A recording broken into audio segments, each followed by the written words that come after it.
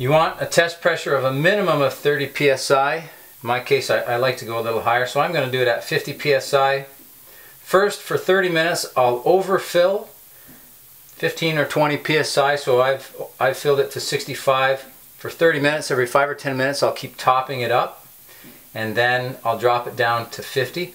Now the overfill lets the pipe expand. If you don't give it a chance to expand to this new pressure, then when you bring it up for your pressure test, if you just went to the one pressure you want to test, the pipe will expand a little bit over time and your pressure will drop, and you may think you have a leak when you don't. So 15 or 20 psi over, 30 minutes, drop it back down to your actual pressure test.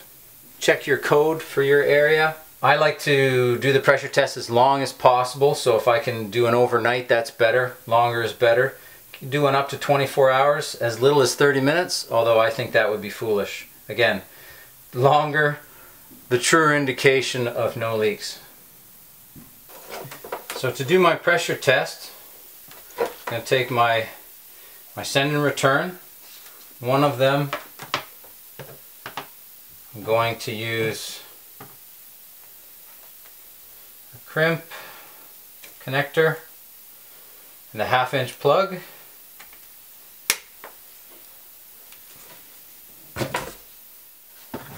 Crimp that off.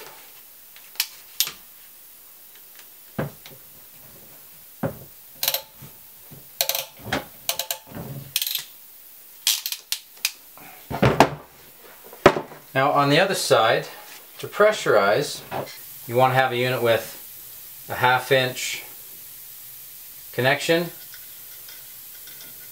air inlet, and a pressure gauge, 100 psi. You can buy them ready-made.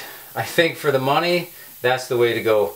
If you make it yourself, which can be done, you've got all these connections. In this case, there are 1, 2, 3, 4, 5 connection points, which all could leak. So buy them pre-made, less chance of leaking. Smarter way to go for the money. I needed one right away, so I made this by hand.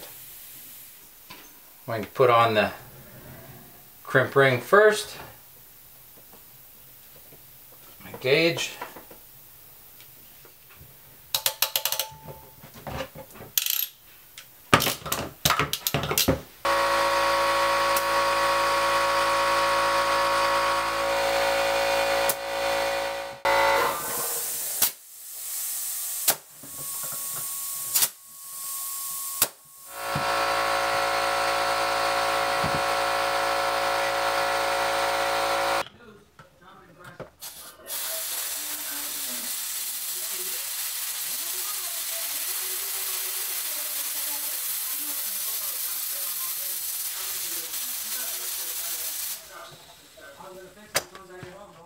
Alright, so it's the next morning, 12 hours later, and I can see here that I'm still at 50.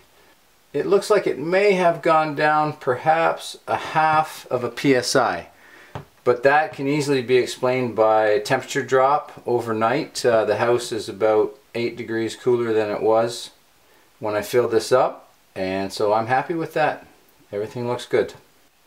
Take this pressure test very seriously, because you don't want to put a floor over top of Pex that is leaking. That would be a disaster. So take every precaution and make sure the integrity of your Pex is perfect.